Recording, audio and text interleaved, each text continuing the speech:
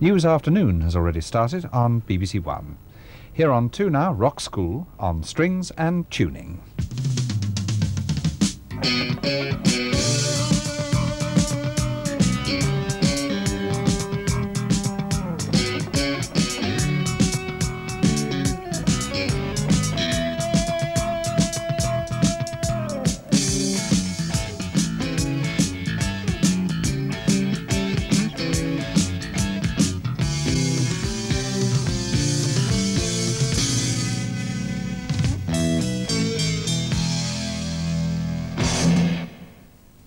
I came out of the Middlesex Schools Orchestra with perfect pitch, and then went into a band that tuned to a harmonica, and it drove me crazy for years. I mean, I always felt that we sounded out of tune.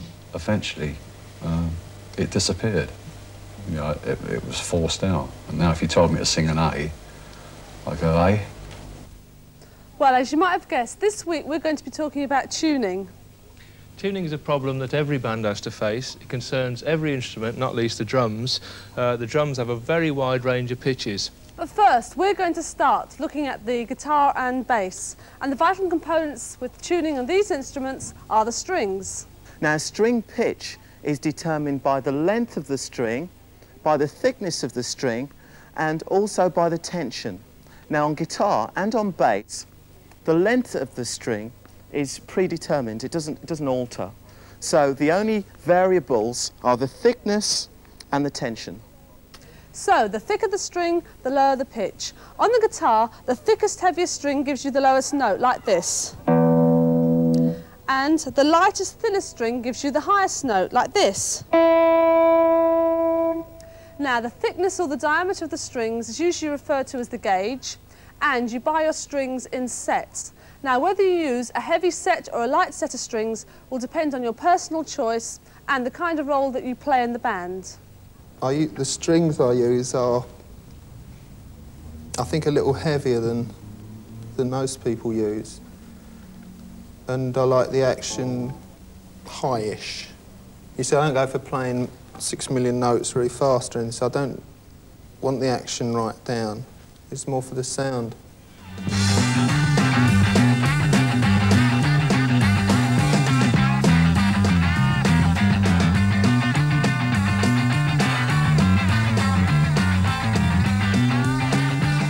think the gauge of strings you use should be really the heaviest you can manage to do what you want to do with, because the heavier a string is, the better the sound you're going to get from it. It gives a louder and a truer note if it's a tighter, heavier string.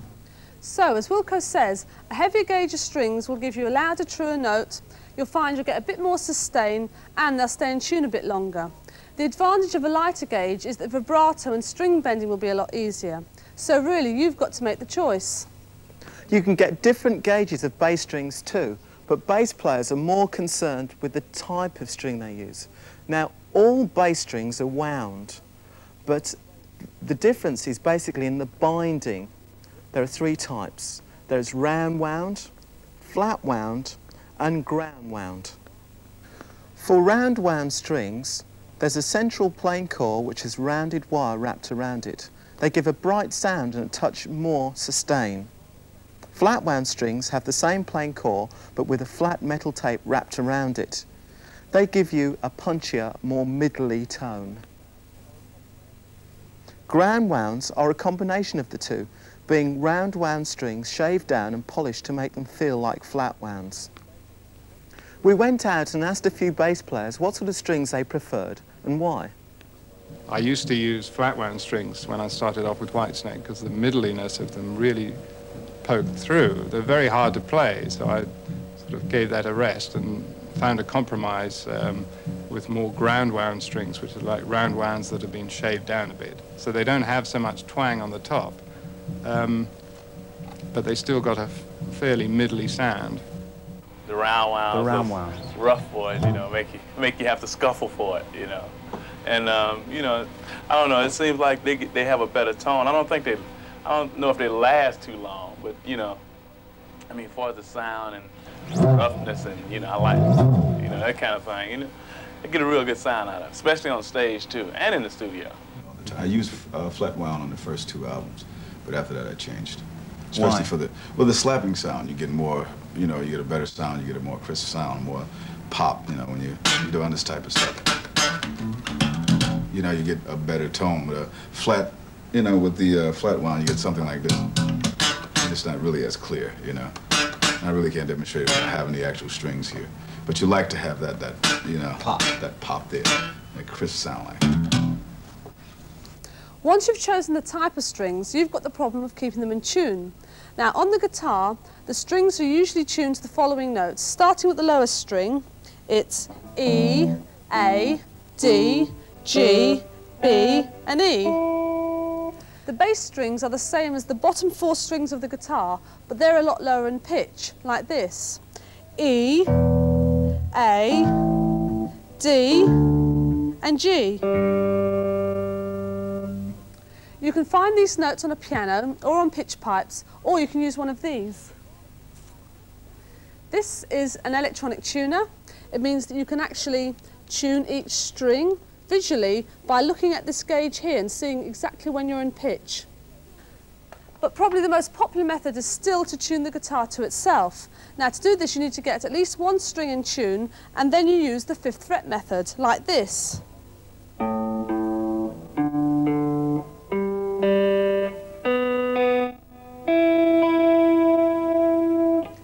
If you're unsure about this, you'll find that lots of books will tell you how to do this. Another way you can tune up is using the harmonic method. Now, a note played on the bass consists of a main note or a fundamental and overtones or harmonics, but you don't usually hear those when you play the main note. Now, the harmonics can be brought out using this technique. You place your finger above the fret, resting on the string, but make sure that you don't depress the string onto the fingerboard, and then you pluck with the right hand, like this. And as you do that, make sure that you move your finger out of the way. And again. Now, you'll find that there are harmonics all over the bass, and I'll just show you.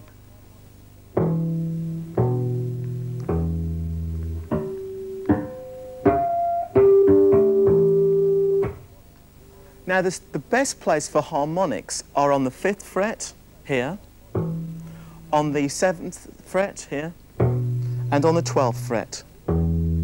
Now, when you tune up, all you have to do is 5th fret harmonic on the E string is the same note as the 7th fret harmonic on the A string, like this. So play the 2 together. They should be perfectly in tune.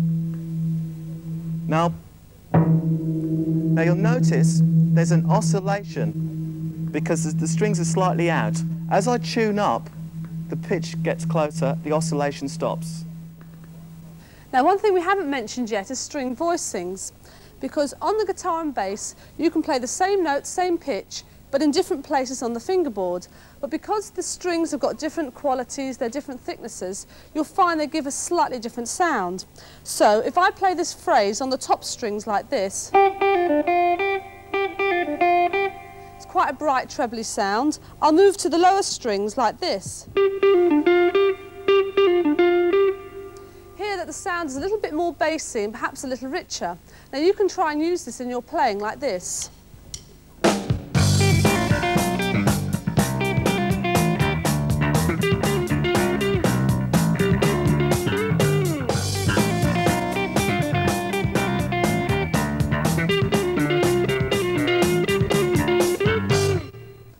So if you're listening to records and you learn to recognise the different string qualities, it means that you'll be able to figure out exactly where the guitarist is playing phrases. By tuning your guitar or bass in this particular way, you've imposed a particular order of sounds. Now, there's a reason for that, and understanding that reason will enable you to tune properly and also to play very well. So, first of all, let's look at sounds. 2 sounds played together creates harmony. Now, the distance between sounds are described as intervals, and when 2 sounds are played at the same time, They're called harmonic intervals. Now, when two sounds are played in the form of a melody, like this, that's called a melodic interval. Now, the smallest interval on the bass is called a semitone, and it looks like this. The distance of a semitone is marked by 1 fret. Now, the next smallest distance is a tone. That is marked by 2 frets, like that. Now listen to this sound.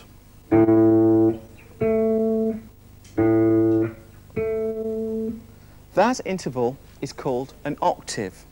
Scales are ways of splitting the octave and using equal steps. The major scale has steps of tones and semitones.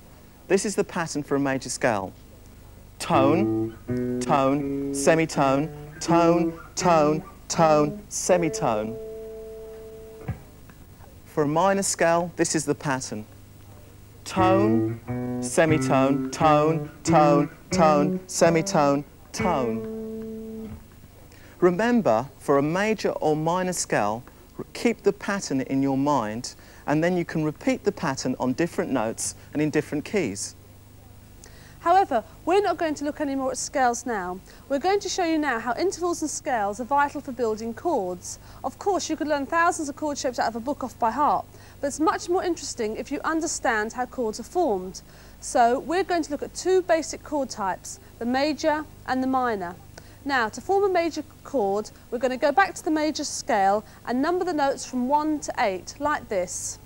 1, 2, 3, 4, 5, 6, 7, 8. Now, to form a major chord, you take the first, the major third, and the fifth from the scale. Play them together like this.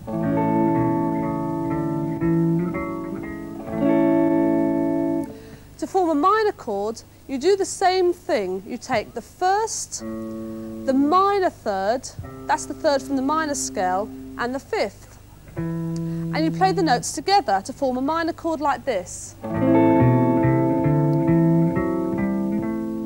Now notice when you play these 2 shapes that there's only 1 note different between them.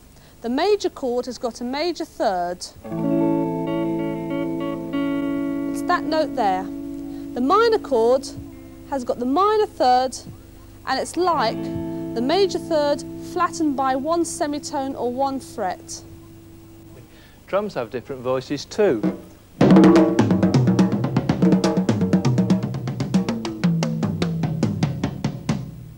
And by recognising these different voices, you can copy licks off records and work out different patterns and so on. We'll be looking at this throughout the series. And in recent years, drummers have had access to more exotic sounds, like these rototoms.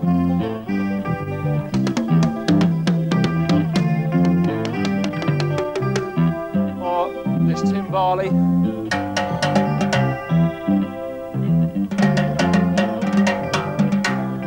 or even these syndromes. Now, to get the best out of the main kit requires very careful tuning. In fact, tensioning is probably a more accurate term, since most drummers don't tune to specific notes. So, when drummers talk about tuning, generally they're talking about the overall feel and sound of the drum when it's struck. All you can say is when the drum pleases you when you hit it, it's in tune, because nobody can tell you a drum is out of tune. If the drum is fighting with itself, so that if you've got a 2-head drum and the skins are actually mismatching, then you can tell that's out of tune. But whether you tune it high or you tune it slack, you know, if it's in tune and it sounds good to your ear, then don't ask for anything more. So just say how you tune it. What my preference is, I tune my snare drum very high. I like it to be sharp and positive, and I don't like a lot of duration on the note. The toms I like exactly the reverse. I like them deep, and I like an after note. So when you hit the drum, you get the initial tension of the impact, and then you get the roll-off as the skin relaxes and comes back to its normal tension. Unlike the guitar and the bass, tuning the drums is a very personal thing. Starting from scratch, it can take quite a long while, and it's one hell of a headache for a lot of drummers. But there are a few tips that might help, I think. Starting with these tom-toms, they can be single-headed, like these over here, which means there's a head on the top and nothing underneath. Or, like these over here, They can be double-headed with a head on the top and a head below. Okay, for tuning purposes, start with a single head, which is obviously a little bit easier. Okay, now we take everything off. Good idea to get a duster and clean all the bits of chewing gum and dead spiders from around the rim here. All sorts of stuff collects. And also it's a good idea to tighten up all these little bolts inside, because they do come loose with heavy playing. Right, take the head, put it onto the shell. Now we take the steel rim, place that over, and the bolts go into the nut boxes like this, and what I usually do is tune them, take them up, finger tight like this. So you take up this little 1/4 of an inch here until they're finger tight. Now I'll move over onto this one here, which we've got to finger tightness. As you can see, it's not tuned. So the next thing you do is you take the drum key and, working diagonally, give a turn on each key, working diagonally like this. What you're trying to do, of course, is to give the same number of turns on every one and bring it up to approximately the sort of feel that you like. Say we get to something like, not too bad. Now we give it a fine tune. What I mean by this is you do, rather similar to what a classical timpanist does, you go clockwise round like this and tap about 1.5 inches, 2 inches away from the bolt as you go round, giving a little turn until you've got the whole head in tune with itself. This is what you're trying to do, trying to get even tension all the way over. If you do that, you'll find that you'll get a much cleaner and more penetrating sound out of the drum. Having done that, there are all sorts of tricks that drummers use, like slackening this one off a 1/4 turn. That gets rid of a bit of the extra ring, gives it a slightly funkier sound. But basically, you're after even tension. Now, moving on to the double-headed toms, a bit more complicated, obviously. There are 3 possibilities. You can have the top head a little bit slacker than the bottom head. You can have the top head a little bit more taut than the bottom head. Or you can have them both the same. Now that last possibility isn't usually recommended because it rather defeats the purpose of having 2 heads on your drums. Also, you can run into tuning problems, a bit like we saw with the bass guitar. You can get oscillations between the 2 heads when they're almost in beats. You don't want that. So what most drummers do is tune the top head as we did this single-headed drum, get a nice feel on that, and then tune your bottom head up to give you the tone. So it's a sort of rule of thumb, top head feel, bottom head for tone. And it's probably true to say that more people have the bottom head a little bit higher than the other way around, but as I say, there are no rules. The other thing to be said about single head and double heads is that the single heads tend to give you a little bit more power because there's nothing stopping the sound from coming out of the bottom, whereas these, the sound goes backwards and forwards inside the shell, so you get a bit more tone.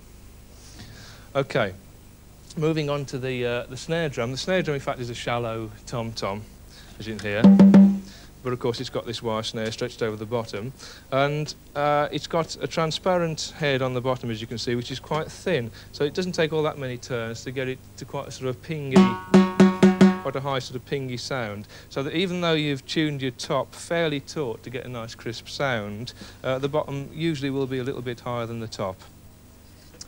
One final thing to say about tension in drums is that, again, unlike the bass and the guitar, you may have to adjust according to the acoustics of the room or the studio or whatever, so don't be afraid to experiment. Now then, we've got them all tensioned nicely. You may still have to put a bit of damping on because you might have a bit of excessive ring.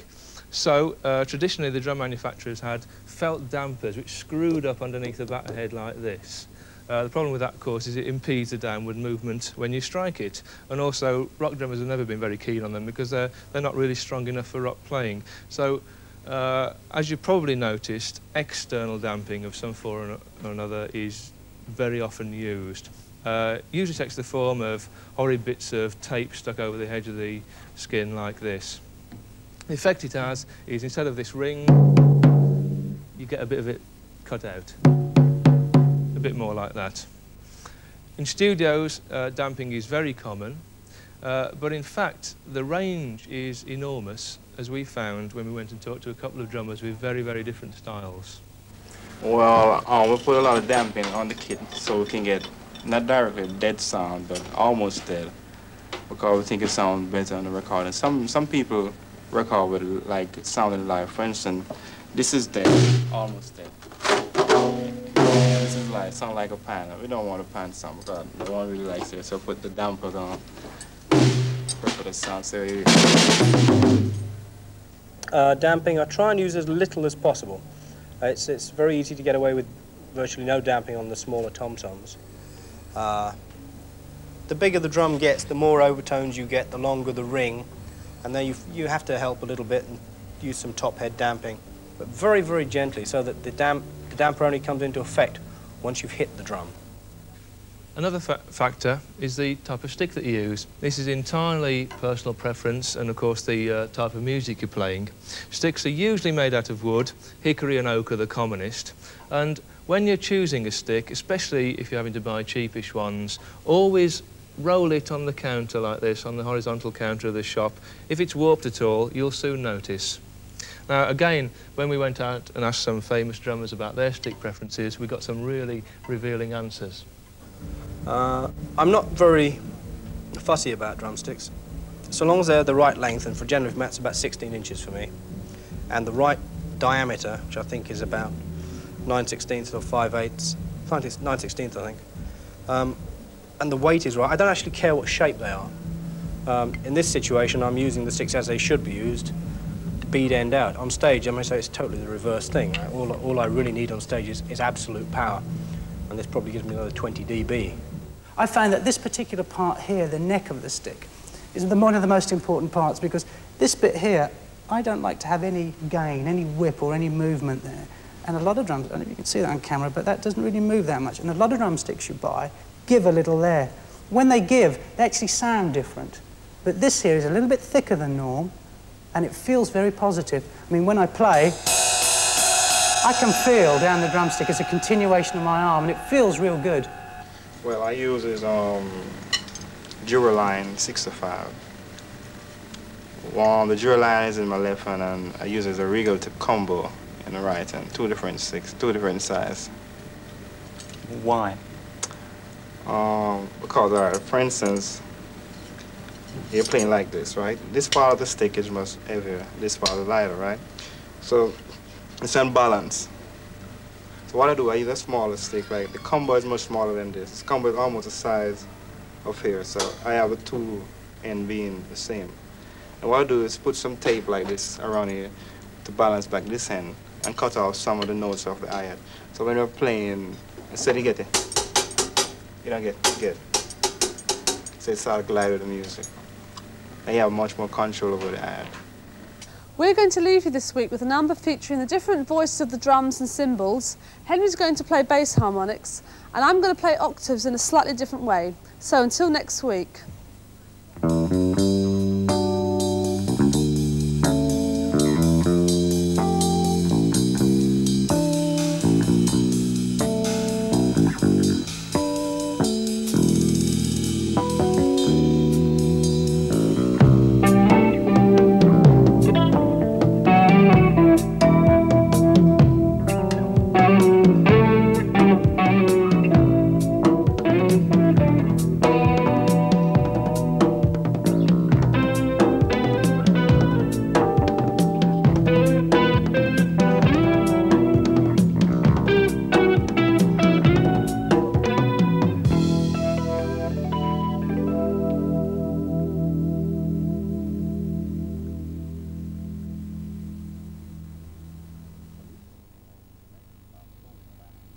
A leaflet containing information about forming a band, care of equipment and where to get tuition is available by sending a stamped address envelope, 12 inches by 9 inches, to Rock School, BBC Television,